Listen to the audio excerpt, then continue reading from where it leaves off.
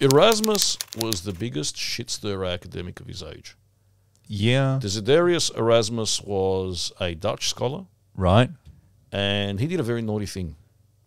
He went back and looked at the translation of the Vulgate, which was the Catholic Bible written in Latin, and compared it to the Greek original. All right. Because as you know, boys and girls, the Bible was written in Greek because Jesus was Greek. And if you don't believe me, ask your yaya or your thea. I got kicked out of my thea's house for saying that Jesus was not Greek. And she said, remember this story. That's true. And she said to me, Σαν ντρέπεσαι. Αυτά τα λένε οι κομμουνιστές και οι Ιεχωβάδες. I said, but he was not. He was Jewish. Όχι, Χριστός. Ο Χριστός.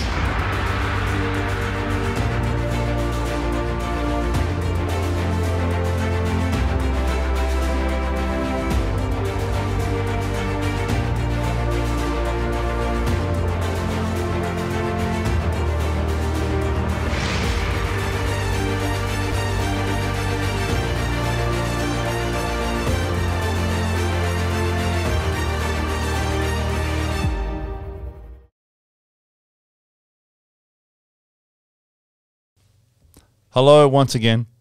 Before we get to the hellos, and you had me at hello, I don't think that's been trademarked. You did. A note on the name of the show. Another note. Because, well, there has to be, because you don't pay attention to any of the other ones. There should be a complaints process. I need to speak to someone. It's that director. I can never find him. But yes, there's a director or producer that maybe that's why they're not getting my emails. The point is this, I think. Let's ditch the word Romaic. Completely. Completely. Okay. Did you come up with anything else? Yeah, ruminations. Just ruminations. Yeah. No Romaic. Just ruminations. Yeah, because my point is this. It is the fashion among the Greek Australian community to ditch the ethnic indicator. Oh. So, you know how you have it used to be called the Oakley Greek Glendi or Greek Festival. Now it's just the Oakley Glendi or the Oakley Festival. Yeah, Lonsdale Street Festival. Because the word Greek is confronting, and we think that if we put the word in Greek, somehow everyone else who's not Greek won't like it. And I'm getting a lot of complaints from non-Greek people. They're saying, if only you weren't so Romaic, we would watch the show. Because, as you know, no one's watching the show. My cat tried to watch it but found it really inane, so went off and did something else. Wasn't offended, was it? No. Oh, okay. It was too boring and bland to be offensive. But we don't need Romaic. We don't need Greek. We don't need Hellenic. It's kind of like how South Melbourne used to be called South Melbourne Hellas, and then they ditched the word Hellas because that was too Greek in order to get into the A-League, but they never got into the A-League anyway. Right. And how the team that I used to know was Alexandros is called Heidelberg United Warriors, affectionately known as the Burgers. The Burgers. Go Burgers, go. Big Mac, quarter pounder, whatever takes your fancy. So being a Greek or having Greek affiliated terms is offensive to Greeks. And if you want to fit in, if you want to be a real success, like South Melbourne and the Burgers are, and the Oakley Glendi are, you have to get rid of the word Greek. And we don't have the word Greek, we have the word Romaic, and no one knows what that means. No, nobody does. So let's just call it ruminations. Just ruminations. And then ruminations is really Australian because of the word ru. And I think that we will increase our audience threefold, so from 0 to 3. Right. And that will be good. And then finally, that algorithm, that elusive YouTube algorithm that you keep on talking about, will take notice of us and send us a box of chocolates. Just by getting rid of the word Romaic. Yeah, get rid of it. We're not ethnic here, Pete. We don't do the ethnic thing. No. We refuse to be stereotyped. Absolutely. We're not monoethnic. We're polyethnic. Multicultural. Look, I'm into all sorts of kinky stuff, but I draw the line at that. Okay. Let's just get right into it, because going through the Facebook posts again, and this time, bang, you posted this, and it just looks weird. Why? Dean, Why does that look weird to you? I don't know. It just looks weird. It looks like a snake with the head of a lion. Before you're there, this is a family show, Ms. Enfant. You can switch off now if you want. it just looks like, I don't know, it just looks like a snake with like a cow's head, but with long flowing locks and woman's hair. This is Warwick Kappa before the surgery. There's a reference. Boys and girls, there's you don't a know reference. who Warwick Kappa is, that's okay, and we won't explain it. Now there's a reference. Okay, what we're looking at here, Pete, Okay. is Explain the brilliance of ancient Greece. Now, ancient Greece is that place where people used to walk around wearing sheets and being really rational, and all of us after that, it's a hard act to follow. We're all debased, degraded descendants of these brilliant people who were not worthy of the memory. And, of course, what one of them did, he was a particularly enterprising person called Alexander. Yeah. Not Alexander Heidelberg, but Alexander of Avlod. Not a burger? Of course. No, it wasn't a burger. Burgers hadn't been invented. Oh, they were right. invented by Spiro in America afterwards. What happened was this. This guy is in Paphlagonia, which is the northwestern coast of the Black Sea, Asia Minor, so next to a place called Pontus that no one's ever heard of. No one ever And has, no. He decides to set up a religion. Okay. And he gets a pet python, and he gets a paper mache mask and puts it on it in the shape of a lion. And then he goes out into the marketplace and says, this is the god Glaucon. And Glaucon will protect you from everything if you pray to Glaucon and if you give it a lot of money. And people rushed to Glaucon. And Glaucon had movable parts, the mask. And, Right. He was a ventriloquist, Alexander, and he would give you charismi, oracles, and he would solve all your problems. And at that stage, kind of like now, there was a massive plague raging through the Mediterranean. It was called the Plague of Galen because the ancient Greek Dr. Galen described its symptoms. This thing started in China, sounding familiar, boys and girls?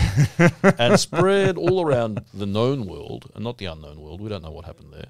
And ravaged the eastern Mediterranean. So if you prayed to Glaucon, according to Alexander, Right. you would be protected from the plague. And they've actually found archaeological discoveries, houses that they've excavated in Syria, where there are passages written over the door sill trying to propitiate Glaucon to save people from plague. He was also pretty good for childbirth.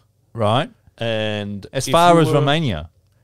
Well, yes, because this particular statue was found in Romania, and underneath the Bucharest metro, which is Right. where all great statues are found, and it's even on their currency. And you find this statue in Greece, you'll find it in Syria, you'll find it all over the Mediterranean. What year we're talking about here? Well, we're talking during the Roman Empire. Oh, during the Roman Empire. So he does that. He gets to marry the Roman prefect's daughter. Well, okay. He makes a lot of money. He's really powerful. And This sock puppet creator yeah, who the sock puppet turned man. it turned sock his puppet man. It was a class act. wow. He even convinced one of the emperors, Marcus Aurelius actually, believed in the sock puppet. No. And put, yes. No. And put No way. Hang on. Marcus Aurelius, the guy who wrote Meditations. father of a murdered son. Or was the other way around. Father of a murderer who murdered the son. No. Father of a murdered son, husband of a murdered wife. Maximus Decius Meridius was one of his guys. And he put the picture, the depiction of Glaucon on coins. So you see coins circulating in the Roman Empire. Marcus Aurelius. Yes, they're there. He believed in him, got sucked in. Well, people The worship, man of stoicism.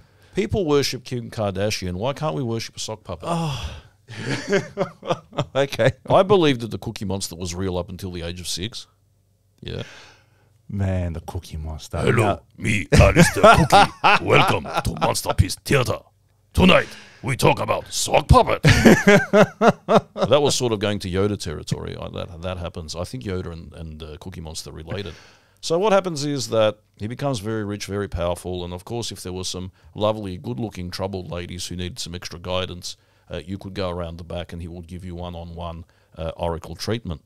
And the only reason we know about this is because there's this, apart from the excavations, which are few and far between, there was a great comedic writer called Lucian of Samosata, He was a Syrian. Samsara.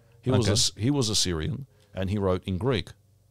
And he's written a whole, if you like, treatise on this guy and what a fraud he was, and the problems that he had. And this thing circulated at that time. Right. And he claims that Alexander tried to have him knocked off because he was defaming him and ruining his act. Now, Alexander was considered to be a god by his followers, and his cult lasted for about 100 to 200 years after his death. After his death? So you had Greek devotees of the sock puppet. Well, do you know what? It doesn't... I see you with your perfectly trimmed eyebrows, poised in a pose of disbelief, and I say to myself, look, it's only a conceptual leap of one syllable from sock to pasok. Oh, come on. It is. And if one is plausible, why can't the other be plausible? 200 years, And though. do you know... No, I don't think boys and girls at pasok will last for another 200 years? years. It may, because some of these people refuse to die, but there you go. I wonder how many of our audience know what a pasok is. We can talk about that another time. Another time, Yeah. when they're really, really bored, right? Yeah, yeah. Okay. So when did he die? Oh, this would have been about 150 AD, somewhere around Around there. Yeah. Okay. All right. So moving on. That's an interesting thing with the sock puppet. Speaking of charismatic leaders, what's this post about? Stalin. Yes. Well, we all know who he is. Well, at least I hope most people know. But why did you post Sorry, this? I'm just mesmerised. I just watched Is it the moustache? It is the moustache. Isn't It's it? the moustache. It's a great moustache. Your moustache is prodigious, but it pales in Oh, comparison to please. the great leaders. I would kill for a, Well, he a did. moustache. Literally. Go to But he Gulag. didn't need to. But he did. He had the moustache already. I would kill for a moustache, but he already had it. Now, in case you don't know, Stalin, everybody Stalin. And Stalin was a lovely man who lived in Soviet Russia. And Georgian by birth, right? Georgian by birth, which means that he wore a Pondian zipka. Because that's what, Pondians think that, like in everything, Pondians think that they're original. The Pondian costume comes from Georgia.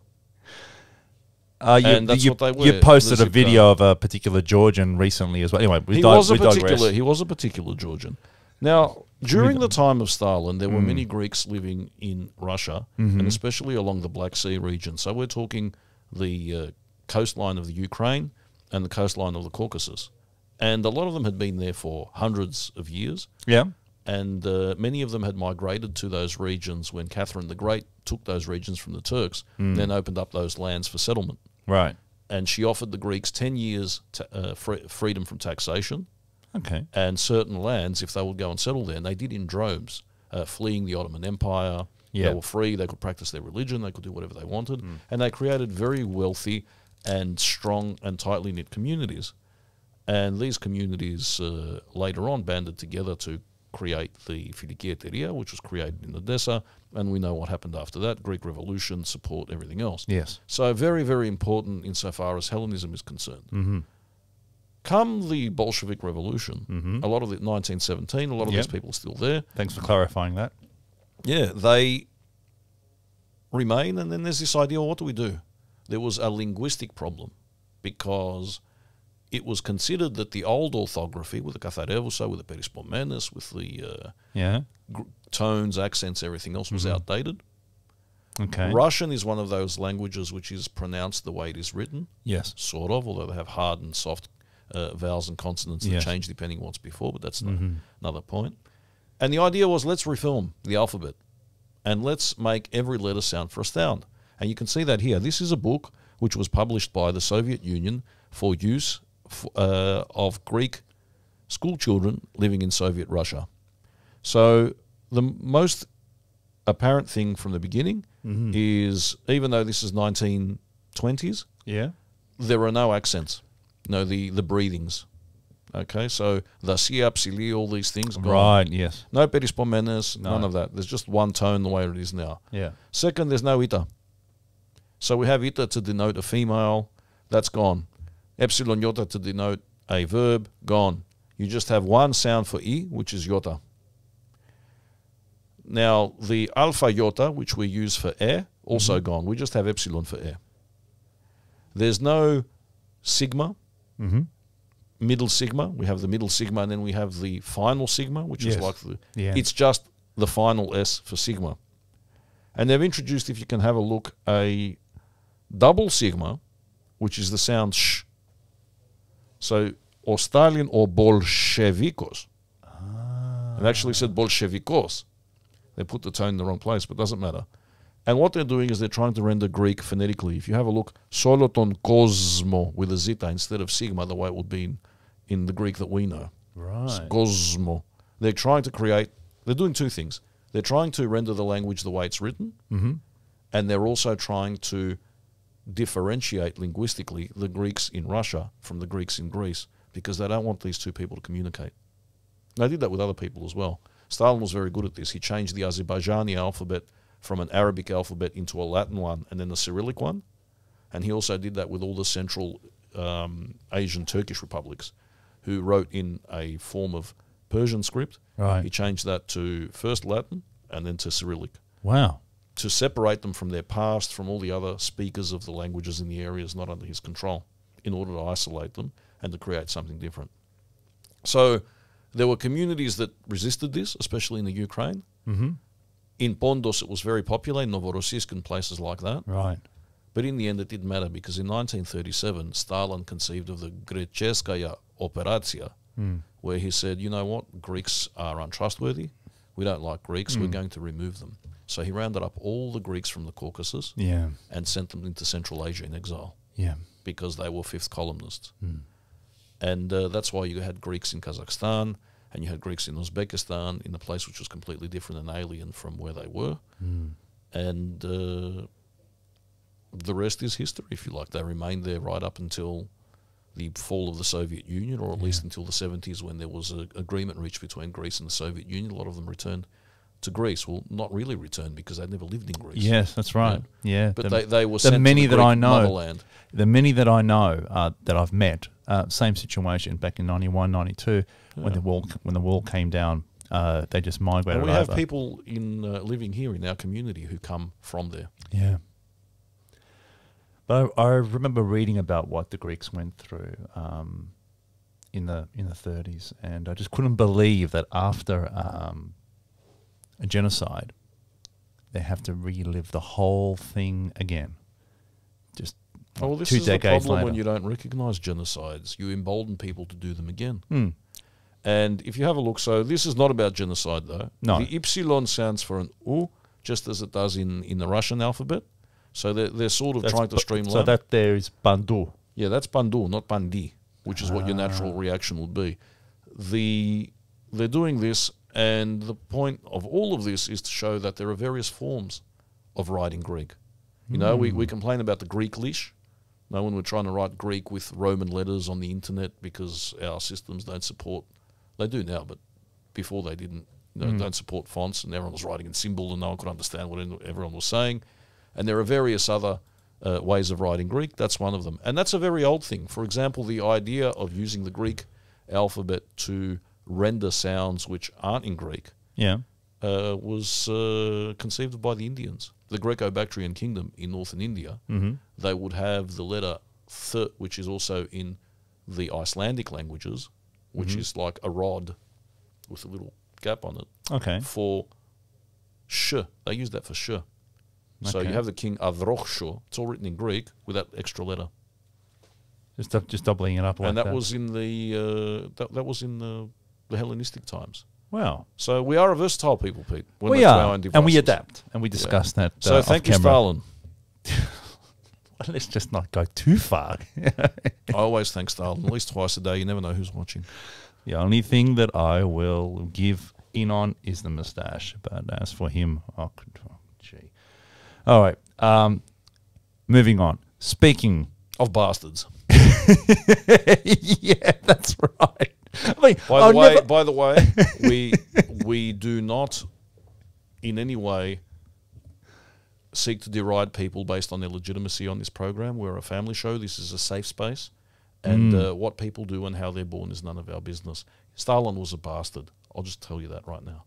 Yes, and bastards seem to be the theme of this show because Yes. I've never heard Including the ones that present it. I've never heard of this guy. He's a bastard. His name is Steve Gardner.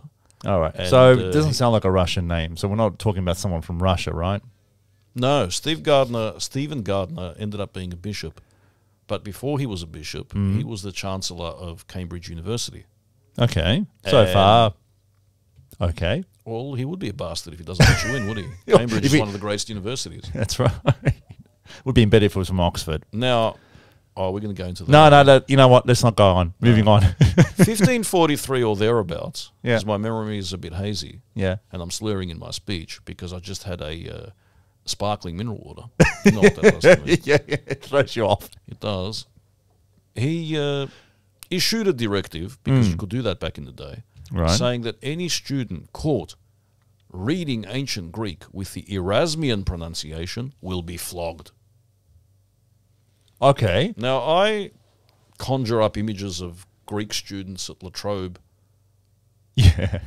being flogged in order to study Greek, Yeah. Well, let alone being flogged for reading Greek, you know? in Erasmian, Okay. Erasmus was the biggest shit-stirrer academic of his age. yeah, Desiderius Erasmus was a Dutch scholar, right. and he did a very naughty thing. He went back and looked at the translation of the Vulgate, which was the Catholic Bible written in Latin, and Yeah, compared it to okay. the Greek original. All right. Because as you know, boys and girls, the Bible was written in Greek because Jesus was Greek.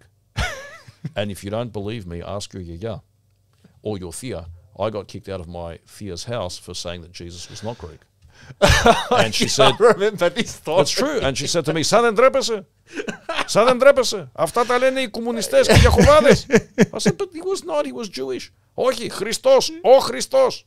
Yeah, that's right. That explains everything. I said this to a couple of my friends, and they said, "You are lying. This is just one of your flights of fancy. Go away." And I said, "No, go off and try." And they all came back and said, "Oh my God, they all think that Jesus was Greek." Wow. So, on Okay. a point of clarification, Jesus was not Greek, but the Bible was written in Greek. Excuse me. Why do you sneeze During a podcast. when we mention the Bible? Heretic! Heretic. Okay, giving you a chance to recover right. after we burn you in effigy, we'll say this. Yes. So Erasmus retranslates the Bible Right. into Latin Yeah. from the Greek, and all hell broke loose throughout Europe. This was one of the most mind-bending, catastrophic, cataclysmic events of his age, because all of a sudden people are challenging the official text of the Catholic Church, saying, "Hang on, you mean you've been teaching us the wrong thing for how many hundreds of years? What the hell is this?" And it's undermining the authority of the Church, and people are upset. Other people are thrilled, and it is the first time that Greek is used as a language of emancipation throughout Western Europe. And he's pushing scholars to read Greek, and he's saying, "Don't take my word for it. Go off and learn Greek. It's very important." So he's studying Greek. He's forcing others to study Greek. Yeah. He inspires people to study Greek, and all of a sudden Greek is the hottest thing on the curriculum. And that hasn't happened since prior to the schism of the churches and everything else in 1054. Wow. You know that one of the reasons for the schism between the East and the Western churches was that people didn't speak each other's language anymore, Correct. and they weren't communicating on a intellectual level, Yeah. and they were using approximations of the same words, but they didn't understand the nuances of those words because they weren't across the languages. Yeah. So Erasmus brings that back and says, "Hey, Greek is important. Greek should be part of the Western curriculum." It's the first time that happens for a very long time. And he's Dutch. He's Dutch. He's from Holland. Isn't that weird? And So he does this. he does this, and the other thing that he does, and people are really upset about this. There are scholars in England who want to ban Greek altogether because Right. they consider it subversive.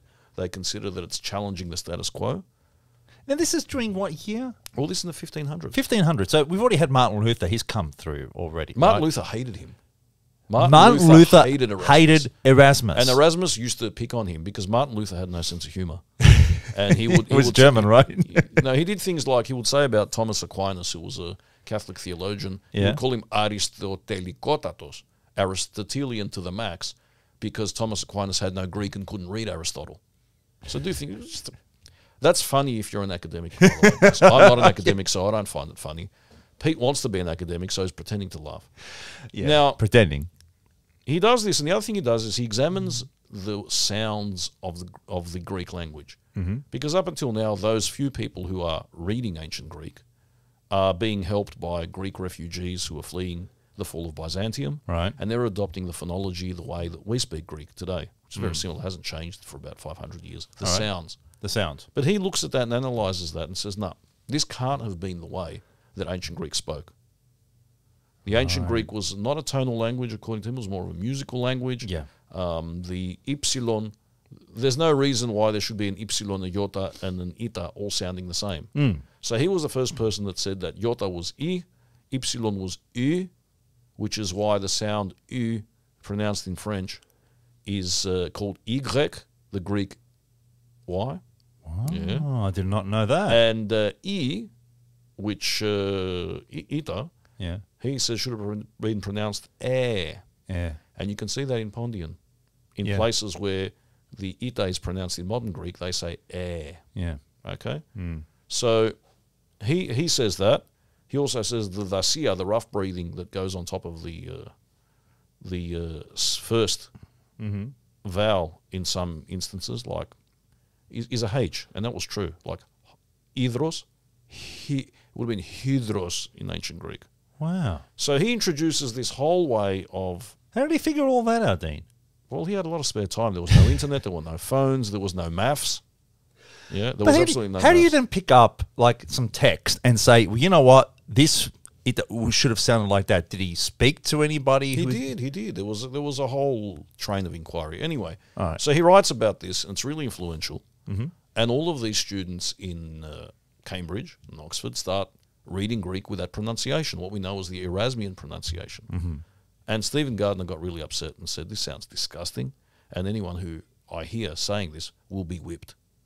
And I agree with him. I agree with him on so many levels. First of all, it does sound horrible when you hear people reading ancient Greek instead of ke, they're saying kai. And also, I studied ancient Greek Yes. at Melbourne University. Yes. There were no floggings now unless you liked them. You were into that kind of thing. There were clubs for that, but that's another story. And all of these people would use the Erasmian pronunciation, and I found it really frustrating. I couldn't do it, so I had to apply for special dispensation. Of course you did. To read the ancient Greek with the modern Greek pronunciation, which I'm still not convinced Erasmus was right, but that's another story, in order to facilitate my learning the language, because this is what you do when you're a Greek, modern Greek. You go to the first class and they're learning the alphabet, go, Lufa, Lufa, Lufa. We're talking about Luther before. And so I didn't turn up to the other three classes, and by that stage they'd learnt the alphabet, they were doing grammatical constructions, they left me far behind, so I had to go and read and study and keep up. But yeah, so Stephen Gardner whipping everyone to shape, whipping us really good. Can I ask your lecturers at university, would they be pronouncing the Greek with the The Erasmian. but not just Erasmian, but call it Anglo-Erasmian? Of course, Anglo-Erasmian. That's the only way to do it, because the only valid and decent ancient Greek scholars must be Anglo, because they're in control of the discourse. They are in control of how we learn That is ancient the Greek. only time I've ever heard ancient Greek. You have to send me a few videos of any Greeks speaking in ancient Greek in the Erasmian accent. No, because we don't do that. Because we've got a different narrative. Our narrative stresses the continuity of the Greek language. Okay. So we don't do that. All right. Now, Still would have liked to actually hear it. But anyway, moving on to the next thing. This is very interesting. if you say so. Now, what I find interesting about this is that how old is this letter? Well, this is 1500s as well. Yeah, so it's all in the Mid-1500s. same era here, So right? Henry VIII has died. Thank God, say all the ladies holding their necks. Yeah. And he was a great... Only 2 of his 6 wives got beheaded. There was a pun there, but I'm not going to talk about it. I'm suppressing the pun about heads. But Henry VIII was a great classical scholar. Mm-hmm. And Elizabeth I, his daughter, was also a great scholar who studied Greek. And so did her brother, King Edward, who wasn't on the throne for very long. Arthur. No. Edward. Edward. King Edward. Henry was succeeded by Edward. Oh, sorry. Arthur was, sorry. You're right. Arthur was King Henry VIII's older brother. That's right, the one that died. Yeah, sorry. That's okay. It's a complicated story. And because they were great scholars, and because by that stage learning Greek was so highly prized, the students of various well-to-do grammar schools would write letters to King Edward and Queen Elizabeth in Greek, and these are copies. Okay, so these are English subjects. These are English students in prestigious grammar schools of the mid-1500s. This one we're writing to Queen Elizabeth, and you can see there Elisavitha. They're calling it Elisavitha. Yes, see that. Which is interesting because Elizabeth exists in the Bible as Elisabeth, which is why we call her Elisavit in Greek. But that's okay, Elisavitha, and then various other things that they're saying there. But the peaceful menace and so forth there too, don't they? Ktisielios esit Selinin, so she's been compared to the sun and the moon, which I think is a very good thing. You don't want to upset your sovereign, especially there when they have the power of life and death over you. So that's a letter, which is a poem, which was written by the kids of a school, and I reckon that was in order for searching for funding. The master, send this to the Queen. Let's see if she drops us a purse of jewels or something, so we can build the gymnasium. That's the way it used to be in those days. So, can I ask a question with regards to the grammar that's actually used here? This is the Attic grammar of the 5th century. Attic grammar of the 5th century. There are certain scholars of that period that say the only Greek is the Greek of the 5th century. Everything else is a debasement. Okay. So they didn't want to read anything else. And all they liked was that period. Why? And the Attic dialect, because they considered that the pinnacle of civilization. The Periclean times. So they're basically writing the language of Pericles here. And of course the language has evolved by then and done huge things. But this is the standard. And that was always the prestige language. You had 4th century fathers of the Orthodox Church writing in Attic Greek, even though that was no longer spoken, because that was considered the best, purest, most sophisticated form of Greek. When did all that change? Well, it changed over time slowly, but you had that Attic thing happening all till the fall of Byzantium, where if you wanted to show how smart you were, you would speak like that, you would write like that. Okay. Fascinating. So, and not diverting too much, but very quickly with regards to the Greek that's used in church and church literature today. No, this is a more ancient form. This is the Attic. The church is the Kini, which emerged during the Hellenistic times after Alexander the Great. So very different. Okay. All right. The Kini Greek that you hear in church, if you sometimes, because the chants are very long, the words tend to meld one into the other and your mind wanders. But if you see it written on the page, you'll understand most of it. Right. It's intelligible to a speaker of modern Greek. Okay. All right. So we're going to get a little more serious here because going back to dates and on this day and what have you, we have the 21st of April, right? My daughter's birthday. Your daughter's birthday. Yeah, it's my daughter's birthday. Congratulations. I think that's the only... Well, it's got nothing to do with me. Actually, it does have a lot to do with me. Yes, congratulations, me. Nothing else happened of importance on that day. Nothing at all. You know who said that quote? Who? That was King George III. On the day that the American Revolution was proclaimed, right? He was in London. Obviously didn't know. He was writing in his diary. Nothing of any importance happened today. He wrote that in his diary? Yeah. Okay. King George III of England. Next to his notes for Uber, you find that one. 1776 he writes that. Fair enough. Okay. So... this is the 21st of April is the what we call the Junta, right? So when we talk a little bit about what that is. The Junta? Yeah. So you got to pronounce the Junta. The word is actually what? The word Spanish? Yeah, it's word Spanish. Yeah. And it's spelt with a J. It's actually Junta. Junta. You hear a lot of Australians say, what were you people doing during the Junta? Yeah. And my response is, I wasn't doing nothing. I wasn't born yet. Nothing of interest. Nothing of interest happened that day. Now, the Junta or Junta... or dictatoria, or however else you want to call it, is a very, very, very sad and ridiculous period in modern Greek history. Right. It didn't have to happen, and it did because of Cold War paranoia. And it happened because the CIA, and this has been discovered through the research that a very courageous and incisive journalist called Alexandros Papachelas has done in the CIA archives, decided that the democratic forces in Greece were a Cold War risk. Okay. And we're referring to Yorgos Papandreou Senior. Yorgos Papandreou Senior is called O Gerondas της Δημοκρατίας, the grandfather of democracy, because after the Germans left Greece, he was the first person to raise the flag, the Greek flag over the Acropolis. And he was an interesting politician because he was kind of a prototype for his father, Andreas Papandreou, founder of PASOK.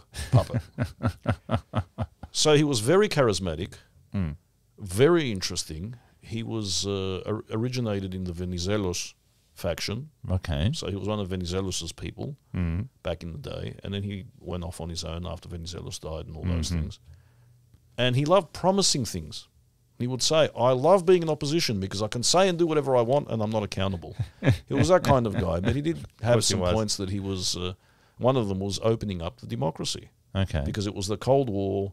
There was the problem with the king at the time, who was meddling continuously with the constitution, with political affairs. And this is something that all the prime ministers of Greece had to deal with and found them annoying, including Karamanlis, Konstantinos, the first, who really, really had a bad relationship with Queen Frederica, the last king's mother, because of the meddling of the king. Kings could appoint their own prime ministers. They meddled with the elections. They meddled with the parties. They meddled with appointments. It was really annoying. Yeah, it's a very funny thing. We tend to think, because we're born and raised here, I tend to think of kings being limited in power pretty much the same way, you know, the Queen is. And even though the Queen can dismiss a prime minister tomorrow, usually prime ministers are appointed by cabinet, aren't they? So even if she just, you know, she can't appoint her own, can she? In Greece, back in the day, the king could refuse to appoint someone. Okay. So it was a problem. Now, there was a situation in 1967 where there were elections and Yorgos Papandreou was poised to win. The problem with that was that his son, Andreas Papandreou, a American-educated economics professor, was going to win as well. And he was considered very radical, very out there, and a security risk. Okay. The CIA did not want that party to win.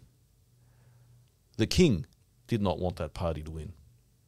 The king was already, King Constantine, the last king of Greece, was already in negotiations with America about staging a coup of his own to prevent the elections, to stop him from winning, because they didn't get on. Right. The Americans told him, no, wait, you can't do this coup. Didn't tell him why. The reason why was because they were already talking to a few colonels in the Greek army.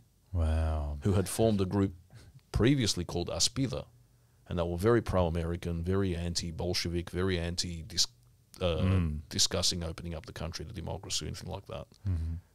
They had been behind political murders in the past, including the murder of peace activist Grigorios Lambrakis in the early 60s. He was a peace activist, and he was murdered by that group. And that's where you get that famous movie Z or Z. Yes. So it's got to do with that. Right. And these colonels seized power on the 21st of April, 1967. And they're a farcical and stupid bunch of people. And indeed, Eleni Vlachou, who was the owner of the Kathimerini newspaper, called one of them a clown. And as a result of that, she was put under house arrest. Right. How petty is that? You call someone a clown. She called Stylianos Patakos, who was one of the colonels, right. a clown, house arrest. She actually fled and went to London. Right. And from there, along with Melina Mercouri, who we all know from her activism with the Parthenon and her film Never on a Sunday, she also went to London. She had her citizenship stripped away from her by the colonels because of her anti-junta activism. Yeah. Now, the colonels were a particularly dense and stupid bunch of people. So the first thing they did was that they banned public gatherings of more than 3 people. I remember my uncle telling me this. You know, social distancing was invented by us, boys and girls, not by Dan Andrews. It was invented by the junta. Okay? Because democracy can be a very contagious thing. Yeah, you don't want to catch that wog. So they do things like that, and they propagate this ideology of Elas Elinon Christianon. Greece belongs to Greek Christians. So everyone else is out of the narrative. Everyone else has to espouse traditional values. Things like adultery was made illegal, even though the head colonel, Yorgos Papadopoulos, was having an affair with another woman, dumped his wife and ended up with her. That was okay. He could do that, but no one else could. There were restrictions on what could be taught, what you could say. It was annoying. And if you were vociferous in your criticism of the regime, you were in prison, you were put under house arrest, you could be tortured, you could be beaten. It was not fun. It's not the kind of thing that you can subject a Greek to for very long, because Greeks like to blow off steam. So this thing was a pressure cooker. We're waiting. These things are happening. The other thing they did was they brought back that form of katharevousa. And katharevousa was the Greek language which was purified with an infusion of ancient words. And the funny thing about that was that the colonels couldn't speak it properly. So even though they were propagating this, it was full of mistakes. And you remember that famous video a few years ago with one of the Golden Dawners telling everyone to stand up because their leader, Michaloiakos, was coming and said, Egerthito. And he was using katharevousa in the wrong sense. It was exactly that. They didn't know how to speak the language. It's like buggering up Shakespeare. I don't recall. Okay. It's like buggering up I don't recall the video, but I'll take your word for it. Dost thou hath a light, maybe perchance? You know, that kind of stuff. Like so whatever. Did that, and there's this famous video of Papadopoulos where he's saying, you know, he's likening Greece to a sick person. He's saying, we put the sick person in a cast. We wait to take the cast off. Yeah. If the person can walk without a cast, then we won't put a cast on. But if they can't walk, we'll put the cast back on. It just sounds puerile and stupid. And he was referring to the return back to a constitution and democracy when the evils of Bolshevik encroachment would be over. The vast majority of Greek politicians refused to have anything to do with the junta. Karamanlis fled to France. Yes. He was there. A lot of the other people went here and there and everywhere. Andreas Papandreou was allowed to escape. Allowed to escape. He was arrested, and the junta soldiers put a gun to his son's head. His son, George Papandreou Jr., who also was a Prime Minister of Greece, because we like to keep things in the family. Of course we don't have royal ruling families, but we definitely have clans. We love dynasties. That's it. Cue theme music? You don't have theme music. No, you know what? I'll probably find the soundbite. I think I'll throw it in. Throw it in. Throw it in. So they do that.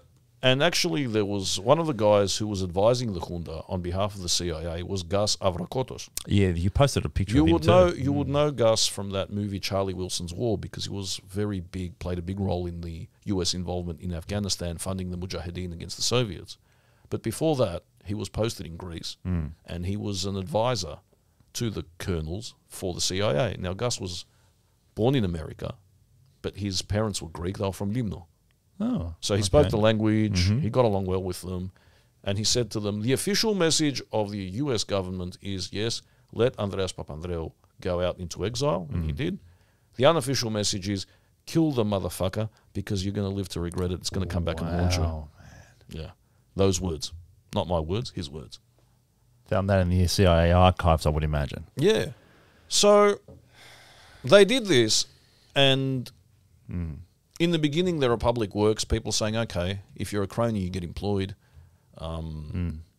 Things are happening, and people say, oh, don't knock the junta, the trains were running on time.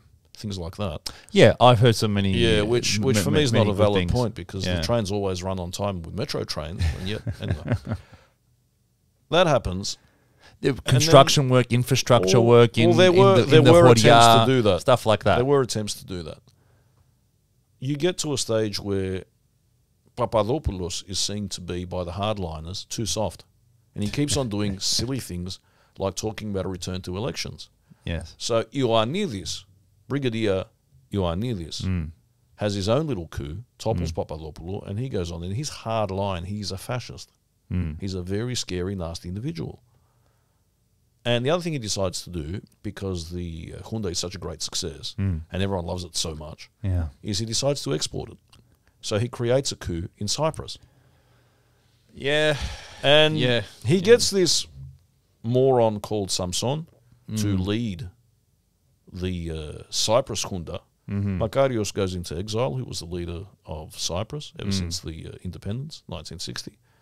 And of course, that is the trigger for the Turkish invasion, because Turkey is a guarantor power of the independence of Cyprus. The idea is that Greece has compromised the independence of Cyprus by toppling the elected government. So they exploit the already growing fissures between the two communities, Greek and Turkish, and they land troops on the island. Now, they said it was to restore peace and protect the Turkish population, but it was a war of conquest, and we brought it upon ourselves because of the junta. Right. Now, when that happened, the regime fell apart. Yeah. The regime collapsed. They had lost all credibility. The credibility had been compromised a year before with the Polytechnic, when the students went into the Athens Polytechnic, barricaded themselves in there. That was in 74. That was 73. 3, okay. And that was broken up by tanks. And then there was an argument for years, did people actually die during the Polytechnic? People on the right say no, they didn't. People on the left say yes, they did. Yeah. And they did. People were killed, crushed by tanks and what have you.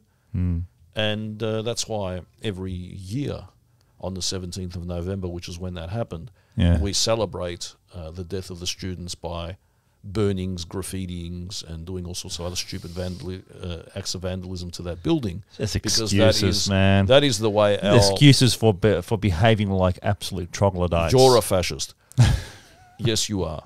This is how we express our liberal democratic worldviews. Yeah, that's just ridiculous. So that's what happened. The junta fell.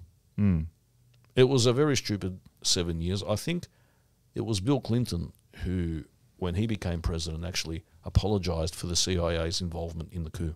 Oh, okay. So America did it up to it and apologized for it before we found the stuff in the CIA. There were two files. American-sponsored coups. The one with the colonels, which actually happened.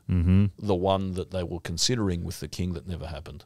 Right. The king tried to make a comeback because the king in 67... Yeah. So go on. The king in 67 was there when the colonels were sworn in. Yes. And then the king tried to create a counter coup in 1969. And that failed miserably, and he fled and went to Rome. And then there was the referendum after the junta fell. Do we bring him back or not? And he lost that, which is why he remained in exile. Right. So he was exiled in 69 because of his role in trying to organise the second coup. Then in 74, the Greeks basically said, you know what, we're done with you anyway. No more kings. So we don't have kings anymore. No. Okay. And that's... except for Vasilis Karas. King of kings. Yeah. Okay. All right. So that's it with regards to the 21st. Do we, apart from actually talking about it, is there any ceremonies, anything that the Greeks basically do on the 21st of April? When you say Greeks, which Greeks, here or there? Well, here I don't think we do anything. But oh no, they do. Demokritos, which is the workers' union, they usually have an event about that. And I know the Greek schools teach it, very important. That's why my kids come home from Greek school saying, Psomi, pedi, pedia, eleftheria. Yeah. So, no, it is taught, and I think it's important that that's taught. It is a very important part of Greek history. There was a lot of activism here during that time. That galvanized people. Oh, really? There were protests outside the Greek embassy. Neos Kosmos, the newspaper, was very, very stridently anti-junta. And it provided a focus for people. The music of the time, Thodorakis' music, Zikotsi's singing, it really, ήταν μια εποχή which is stuck in people's memory. And I think I'm old enough to have caught the tail end of that. Wasn't born at that time, just after. But that music was still being spoken, sung, and these things were being discussed, and it was all new.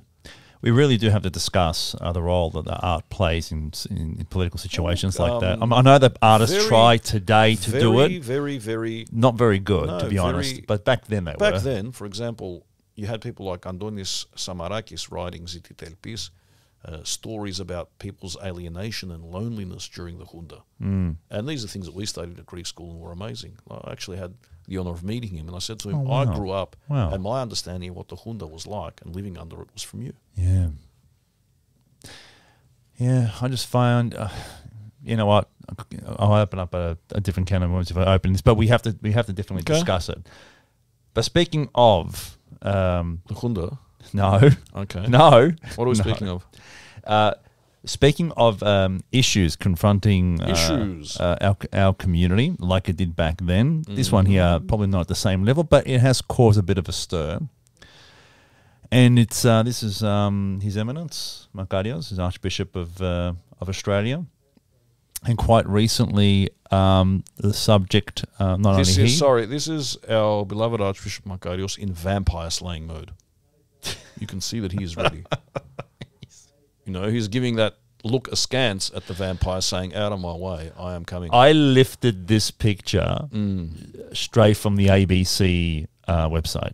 This is the picture that they used in their recent article. I'll thank you not to use those dirty words on this program. But we should actually explain it a bit. The BBC is acceptable. CBC is acceptable. Well, we don't use the A word on the show. Okay.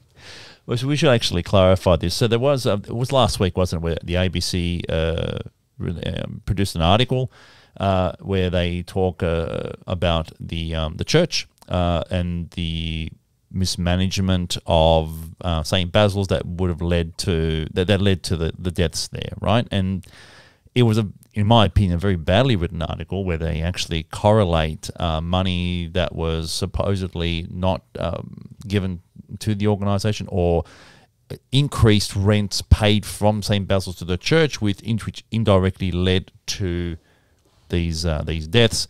And then they decided to throw in the article some something about his investments and costs there, as well as his very expensive Caprice that he's driven around in. I'll give you my take on it, and I know that you've got a take as well. But when I read it, and I'm not a particularly religious person. The beard sort of belies that statement. Your beard oozes spirituality. Well, it's spirituality. Well, you know, I'll take that as a compliment. Let's not go talk about the mustache, but the beard certainly. But for me, if you're going to actually talk about that, if you're going to cast those aspersions, and those aspersions were cast in the article, you know, if not directly, definitely heavily implied, then you have to back it up with some evidence, right?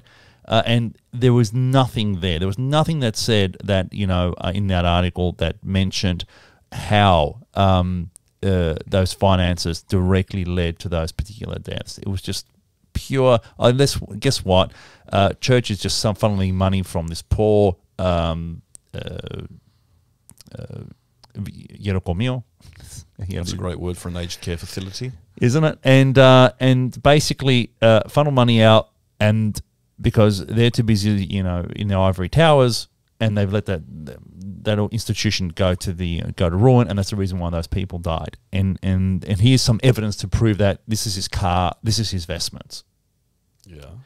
So, but that then led to a response, and the church did respond to that article, yes, right? They did. Yeah. Now, I know based on the recent article I read, the ABC contacted you. I was one of the people interviewed. One of the people interviewed. Well, so what? Firstly, your thoughts on the article. Secondly, the interview. How did that go as well? So let's give us your opinion on things. I think because you're a little more on the ground with regards to this issue than I am. Like Alexander Vabunotich's snake sock puppet. Yes, slithering on the ground. Okay, let's not join in comparisons to him and yourself. Snakes were sacred in ancient Greece. They were. You had temple snakes, like the ones on that. They were not feared the way that we fear snakes. That's because they didn't have any taipans in ancient Greece. Now, there were some snakes on the Archbishop's crozier there. That's called a crozier. His Pimandoriki Ravdos. So there you go. Now, I've got various takes. And the first point I'd like to make is this. We do want our institutions to be run properly and openly and fairly and efficiently. Okay? You mentioned that. Goes without saying. And when something is wrong, we want to know about it. And we know what you're going to do about it. Yeah. That's important. What happened at St. Basil's during the crisis with so many deaths was a terrible thing. We need to get to the bottom of how that happened. There were a lot of things that happened in the meantime, which created a concatenation of circumstances which makes it unclear what's happened. But whoever is responsible, whether it's the church, whether it was the management at the time, whether it was the federal or state government intervention in the meantime, or everybody, needs to take responsibility for acts or omissions which led to those deaths. That is non-negotiable. I say this and I believe it. I don't care who is responsible. If you are responsible, you need to shoulder that responsibility. Okay? Sounds fair. But I don't believe that that article was intended to do that. No. Because this article focuses on one very controversial point, and that's the point that upon arrival here in Australia, our Archbishop, who was received with a great amount of hope and happiness, this was a new day for the church in Australia. The previous regime had stagnated. The previous regime had become increasingly isolated and remote from everyday Greek Australians. This was a chance to revitalise that section of the Greek community, make the church relevant, have it reach out, and people had great high hopes, and they still do. It emerged that the Archdiocese had purchased a property in a expensive part of Sydney overlooking the bay, and that they had purchased that property for 6.5 million. And then all hell broke loose. Why have we purchased it? What do we do? Now, for me, the optics of it, what you think about it, each person's got their own opinion. Yeah. For me, that's an acquisition of the church. They've bought this place. They could sell it tomorrow at a profit. They may decide to keep it. That's their business. That doesn't really concern me. Originally, the Archbishop was not living there. The Archbishop was living in the Archdiocese.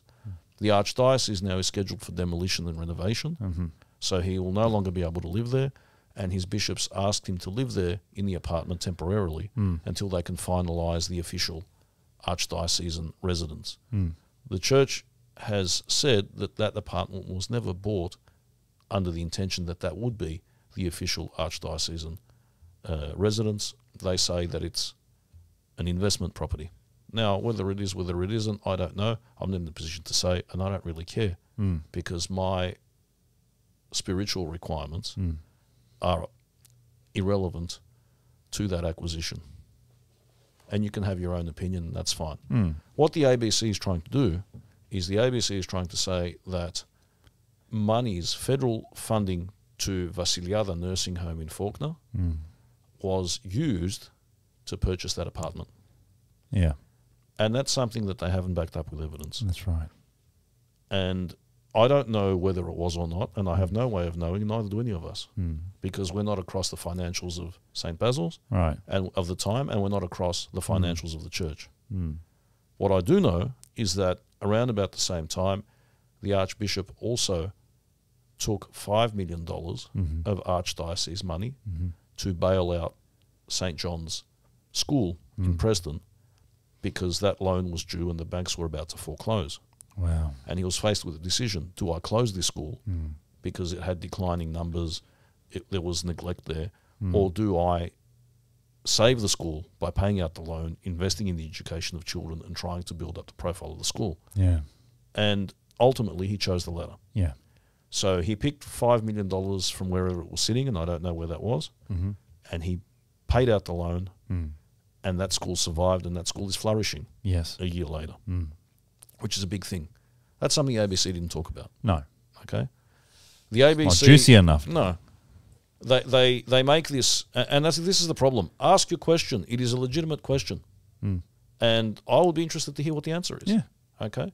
Totally agree. But when you're asking the question, and not only that, in your subsequent report, which was the report where I was interviewed along with other people in the community, they accept that what they've said is a fact. Yeah.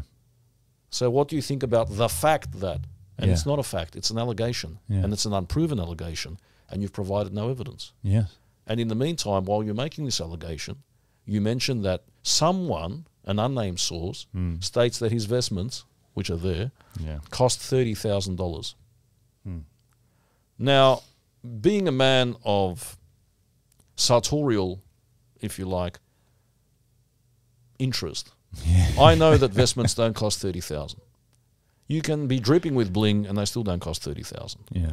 And they say this. They say Archbishop Makarios goes around wearing his blingy 30 grand ceremonial robes, Yes.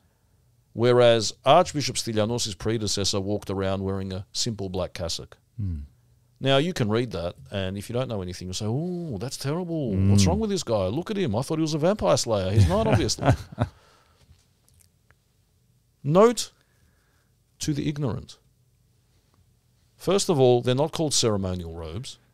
They're called liturgical vestments. And if you as a journalist can't use the correct terminology, it means you haven't researched the topic, it means you don't know anything about the topic, and you're just being sensational. Okay. Sensational is the key word. So, who is this person that states that the vestments cost 30,000? Yeah. Is this person a registered valuer? Is this person an expert on church liturgical vestments? Is this person a sartorial expert like myself? We don't know because we haven't been given an opportunity. Right. You're right. It could be Kira Maria. Yeah. And it probably was Kira Maria because anyone who understands anything about the Orthodox practice is that all bishops wear garments, liturgical vestments inside church when they're performing the liturgy. When they're outside, what do they wear? Black cassock. That distinction was not made. That journalist was not across that piece of information because that journalist did not do her research. She did not know what she was reporting on. So that's point A. Point B, which is ancillary to that, is this allegation that the apartment that was bought in Sydney cost $3 million to renovate. I want to know where this figure was taken from. Is that one of those sources of some token Greek guy on the street who was asked? Because who was asked? And how do we arrive at that figure? And on what evidence do you base that? If it is, I spoke to a token Greek because all these Greeks are the same, well, then that's not good enough. That's not proper journalism. No. Then you have the allegation that the Archbishop is driven in a costly car. Yeah. And it emerges that that car, which is 8 years old, is valued at about 26 grand. About 26 we found out, A friend of mine from Sydney, one Mr. Peter Papoulidis, mentioned that we should all have a whip around to buy the Archbishop a decent car because we can't have him being driven in something so petty and old. If people are watching and want to contribute to the fund, you can call Mr. Peter Papoulidis and please give generously. But jokes aside, I found this disturbing for this reason. I don't think, in my personal opinion, and I stress this is my personal opinion, Yes. as a member of the Greek community, that we were taken seriously enough. No, you're right. I think that there is this innate Anglo-Saxon, if you like, demeaning attitude towards us. 100%. That when scandal happens, we Yeah. can't just focus on the issues. No. And issues are important. I stress again, we need to know what happened. Yeah. Everyone does. It's an Australian issue. We Yeah. need to know there needs to be transparency. But the fact that you go and do this Yeah. and you indulge in what we call in Greek kutsubolya Yeah. shows that what you're actually trying to do is you're trying to demean the entire community, Yeah. not only of believers, but of all the Greek community around this, by demeaning us, showing us as corrupt, silly, and petty. And for me, that's offensive because I think that if we were talking about corruption in a mainstream institution, the journalists would have been very careful before Yes. they published. Yes. They would have done their research. Yes. They would have been across all 100%. of the issues pertaining to the subject. 100%. And not indulge in what I call... And that was my issue when I read what I read. Yeah. It Not just indulge very in sloppy. prokirotites. It was just very, very It sloppy. is sloppy, in my opinion, because we're not important enough for Yeah. them to spend research Correct. to Yeah. put things in context. And I will give you an example. You get the second piece, written by Siobhan Marin, which is a piece designed to ask the question, what do Greeks think about the original report? Yeah, that's the one that this was the picture of. Yeah, and that's good. And I spoke to the journalist. She's very pleasant. And I said a number of things to her. And I waited for the article to be published. The day that the article's published, she gives me a call. Yes. And she says... No, she gave me a call to start off with, and she said, are you a lawyer? I said, yes, I am. I said, okay. So, full disclosure, I'm a lawyer for my sins. Sorry. Next, she calls me on the day the article's published and says, I've received an email from a member of the Greek community saying, that you are on the board of St. Basil's. Yes. Full disclosure, I have been appointed as one of the newly appointed members of the board of St. Basil's Fawkner in order to get that institution back up and running and where it should be. Okay, guys? That is a fact. I'm a newly appointed board member. I said to her, yes. She said, well, we need to say this. And in my mind, I'm thinking, you're a journalist. You spoke, I gave you an interview, and not once did you ask me who I am. No, she didn't, did she? Or check my identity. No. Or question my motivation. Or why should she be interviewing you in the first place? All these things. So my point is, very pleasant woman.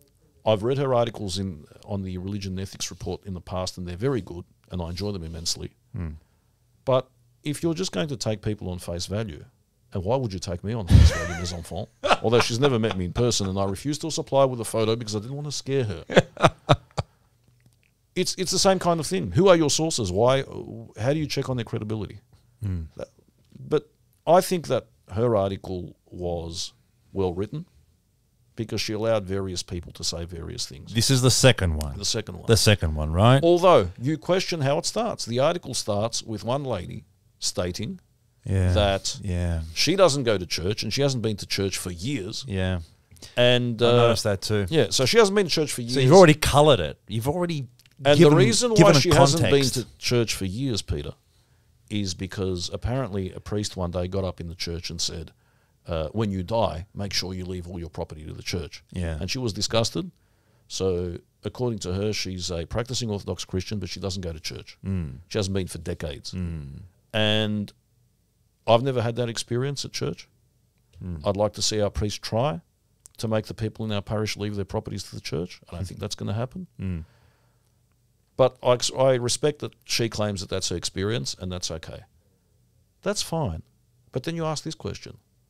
What qualifications does a person who has not been to church for decades have to comment on today's church? Yes. To comment on an archbishop who's only been here for 2 years? Yeah. I'm not sure that that's the correct person to speak to. Yeah. And what relevance does it have in putting it at the beginning of your I wasn't article? sure what relevance that had. For me, that predisposes the reader Yes. to have a certain attitude Correct. towards the institution and That's the community. right. That's right. So the other two people that were interviewed, one of them is my good friend Nick Trakakis, who is a lecturer in philosophy at Australian Catholic University. Oh, he was. That's right. I read that. And article. he is also a former student, graduate of St Andrew's Theological College. Yes. Now, his piece was a very critical, very strident piece against the church. He rails against authoritarianism. He rails against the fact that, according to him, the church has a stranglehold over the community and that there's no room for dissent. I respect his opinion. Nick has left the church. He's been outside the church for about a decade. That's his opinion. Yeah. That's how he saw things. I think that Siobhan Marin, by providing that opinion, even though Nick is no longer part of the church community, is at least providing some balance. Yeah. Okay. Fotis Kapetopoulos, who is a Neos Cosmos stalwart, also an advisor on multicultural affairs and multicultural activities, and is across many, many disciplines, provided a completely different view. And his view was that we aren't just, as Greeks, a church community. Not all Greeks are Orthodox. Yeah. Not all Orthodox Greeks belong to the Greek Orthodox Archdiocese. Yes. No, there's the split between kenotes and churches. There's Yes. other micro things. That's right. Yeah. And that was designed to explain to this woman and to the entire mainstream public we're a lot more diverse Yeah. than appears. Okay? Yes, the majority of us subscribe to the Greek Orthodox Church and we go to weddings, funerals and these kind of things. But across that spectrum there are many different views, and there are other organisational institutions which cover people and they belong to those. I didn't find a problem with that. He said that we shouldn't call the Archbishop the leader of our community because there are all these other groups as well. That's his opinion. I respect that. It's a reasoned opinion. It's an opinion which makes sense for a lot of people. Yeah. And I think that was good that he was given the opportunity to posit that. I was asked various things. I discussed my criticism of the standard of journalism of the original article. Yeah. A Good. paragraph of that was put in there because obviously you can't, when you're interviewing many people, you can't reproduce everything verbatim. No, we can't. No, And I did say that I felt that we were being targeted unfairly, because in my opinion, the issue wasn't being discussed responsibly with enough depth because of all these other silly, basically smut that was introduced into the original argument. Yeah. And I didn't accept that. I also said this, that ours is a culture of criticism. Yes. And within our own community, this issue's been agitated and discussed. Yeah. In the papers, online, everywhere. And I said that we don't blindly accept what our leaders tell us, and we subject them to criticism, and I think that's true. I don't think any of us is afraid to question or to discuss within the communal sphere any of the issues which pertain to us. We do it all the time. Yeah, okay. All right. Yeah, You meet one Greek, there are 3 different opinions. Yeah, you're right. We are big like that. And the right? reason why I wanted to make that point, Peter, is because there is this perception that there is this Greek Orthodox Church which sits on top of everything, which according to the mainstream narrative which appears to be emerging, stifles us all, does not allow us to develop, and which controls our lives. And I don't think that's actually true. No, it's not. It's not true at all. It's true. No, it's not true at all. There are many, though, Dean, who would be averse to questioning figures of authority. No, but some people, or even capitulating in some sort of way. Some people subserviently like to do that. Yeah. But the fact of the matter is, and especially through our radio and through our print media, there is a robust culture of criticism. 100%. You open the Neos Cosmos every day. Yeah. Or Tri-Weekly, which is when it comes out, or the other Greek newspapers, and there are letters there, and people are discussing the issues of the day. Yes. And all these things are getting agitated. Okay? Yeah. That is a fact. Yeah. No one is... There's not this thing... And it's healthy, right? It's important. It's important. It's healthy. We need to subject our leaders to criticism. Correct. We need to subject them to more criticism. Yeah. Whoever they may be, secular and religious. Yes. That was Agreed. the point that Fortis made, that we also have secular leaders. We have leaders, presidents of Greek communities, presidents of brotherhoods. Yeah. Their vision, their approach, their tactics, everything has to be questioned. Because this is our future. We live in this community. So that was what I discussed. And the other thing that I found interesting was this. Not just the responses of the people who were interviewed, but the responses of the Greek community in general.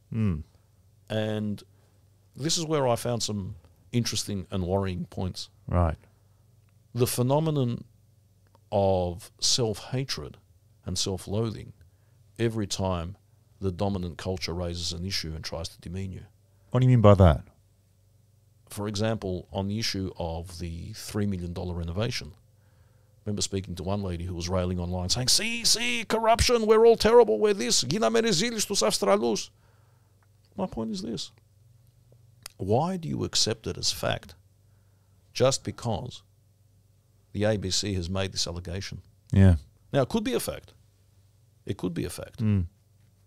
But it's an unsubstantiated allegation. No evidence has been provided to propagate it. Why do you accept it as a fact? What is it about your conception of the mainstream that causes you to capitulate and pander and accept everything they tell you as gospel? For me, that's a worrying point, because when the mainstream does that, they erode your pride or your understanding of yourself as an ontology. And what they're doing is they're defining your identity for you. They are shaping your Greek identity into the way they want it to be. Now, their agenda is not our agenda. Our agenda is generally thrive and survive. Yes. Okay? As a community integrated within the Australian polity, which has its own distinct culture and history. Theirs is something else, because it appears to me that every time they deal with us, they have to compartmentalise, they have to define us, which is why it's very easy for them to try and present the Archbishop and the Church as the ecumenical arbiter of all things Greek in Australia. And I'll remind you that the Turks did as well. Yes. During the Ottoman Empire, Yes, they you're made right. the Patriarch responsible for all of the Greeks. That's right. You're absolutely right. And he was there. answerable. You're absolutely right with that. Because he's easier to control. Yeah. Because he's the one-stop shop. You can go to him, Yeah. get your job done. He's answerable. And I see that the way the mainstream sees us, the way they try and define us, stereotype us, put us into moulds and boxes, is the same. What do you mean by mainstream, though, Dean? Now we sort of, it sounds like we've sort of expanded from the ABC, and we're talking about government, we're talking about mainstream But society. That happens all the time, and I mean on a very theoretical basis, and you'll say, well, it's obvious, how else would it be done? You look at our brotherhoods. Now, Yes. you've been involved in community politics, Yes. and I've served various boards of those institutions. True. All those institutions have constitutions. Yes. Oh, rhyming. Those constitutions are in the legal form, which is prescribed by who? The government. The laws of the land. Hmm. Automatically, the way that you organise yourself is controlled and defined by them. Yeah, but the same thing's done in Greece. No, They've got constitutions in Greece, don't they? Greece. Yeah, but what I'm saying, it's pretty much the same thing. Okay. If I go to Greece and speak Now- to a Greek, hang on. If I go to Greece and speak to a Greek, half the time he'll actually start quoting articles of the Constitution to me as well, even if it's a Greek from Germany or if it's a Greek from Greece. Or then they go, oh, thinking, oh, they're all the same. No matter where you go, they all look at articles of The constitutions. difference, Peter, is that those articles are created by Greeks for Greeks. These articles, which determine how we conduct ourselves Right. and how what relationship we have with the outside, are determined by somebody else. That's the difference.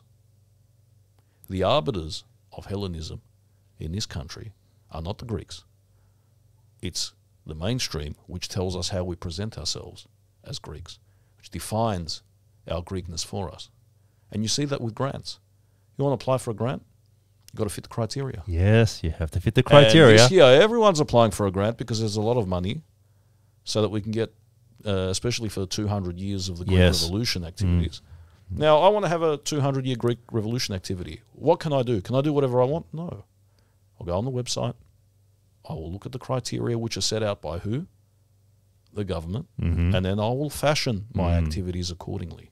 I'm not free to do whatever I want. I mean, I am because I can fund it myself. But if Yes. I want their money, Yes. and if I want their approval, I've got to play ball according to the way they shape the narrative. And isn't that fair enough? It's not a point of whether it's fair enough. It's a point of we need to understand that that is the game that is being played. And then the question is this: do you want to define yourself according to the way they want to define you? Or is there something intrinsic within our own paradigm which exists outside of that for ourselves? Because if there is, then we should be a little bit more proactive and a little bit more strident when people try and demean us for no reason. And it is extremely acceptable when something happens which is problematic to ask the question, is this happening? If so, it's unacceptable. It is something else entirely to accept it on face value just because they're making the allegation, and we question the motivation of the people who are making it and their research skills for the reasons stated. Okay? And more importantly, when we do this, is it because of our... What is actually our anger about? Is it about the fact that funds may have been misappropriated?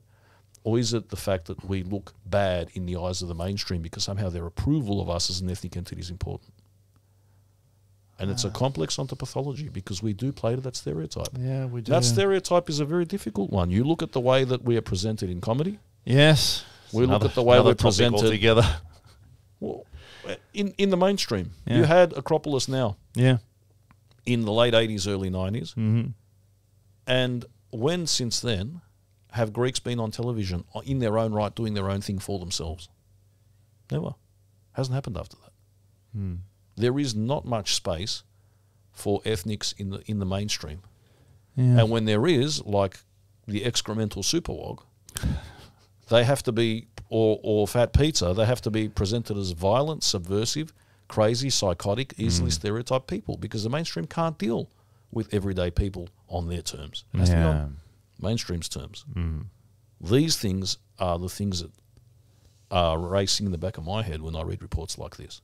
Again, do your research, do your investigating journalism, present the facts, and I'll say, yeah, clean it up, fix it. Those responsible should justify their actions. 3,000%. I do not believe in covering up things for a moment. Yeah. I believe in openness, but I also believe in preserving our dignity. We should demand. I totally agree with everything that you've said. For me, it was making sure that if you're going to go down this path, do your job properly, bring the evidence, make sure that you don't present a shoddy article, showing to us that you don't really care about any retribution because you know you're not going to get any. Well, I don't think it even gets to that point. It even gets to that point. I think it's a subconscious thing that, okay, it's just them, so whatever. Yeah. Yeah. And that's the problem. Yeah. If you take the time to present the evidence to show me that you understand the topic, Yeah. because you're a journalist, you've Yeah. researched it, I'll say, okay, it's regrettable, it's a terrible Yeah. situation to be in, it's a very bad Yeah. thing, but I see that you know what you're doing, and Yeah. I can't argue with that. Yeah. So, you Being know, treated with respect is important. mm, Loving your culture is important. Knowing how to express your culture in a dynamic way without pandering to the expectations of the mainstream is Yeah. important, because if you allow them to shape your ethnic narrative, that ethnic narrative will no longer have any relevance or permanence, all right. in my opinion. Okay, well, very well versed opinion. I would have loved to see how this journalist would have done investigating Watergate. That would have been a very interesting topic right there. Water gardens. She probably would have got that wrong too. Okay, we're done. Are we? It didn't hurt a bit. It didn't. No. Even after the inoculation. Do you have some stirring theme music to send us out? No outro yet. No outro. Yeah. Why is this? Oh man, there's no time for an outro. Japanese elevator music? No? You know what? Can go out with that. See, what I used to do, I did this at my daughter's baptism. There was a bit where the band wasn't ready, because we had a band, because did all the proper things. Mm. And they weren't ready. And it was between the dancing and the speeches. I think I was waiting for someone to come on the stage with me. It could have been the Kubaro, but the Kubaro was busy. Yeah. And there was this awkward pause where you've thanked everyone, Mm. and you don't know what to do. You just stand around. And so there was that great guy, that, you know the Sukiyaki song? No. Sukiyaki song was really big in the 60s in Japan. There was one guy, he can't remember his name, and he died of a car crash, or was it an airplane crash? Okay. It was really big, and and they played in Japan, Japanese elevator music. Ue o muhu ite arukohu namidan ga kobore hayoni. So I did that at my daughter's baptism. I'm in love. I know you are. I could see you cringing, and every single I wasn't cringe. and every single muscle in your body clenching in pain. And that was exactly the reaction I got from everyone that was invited, including my Theus, who said, "Oreo to pima, si to egrapses."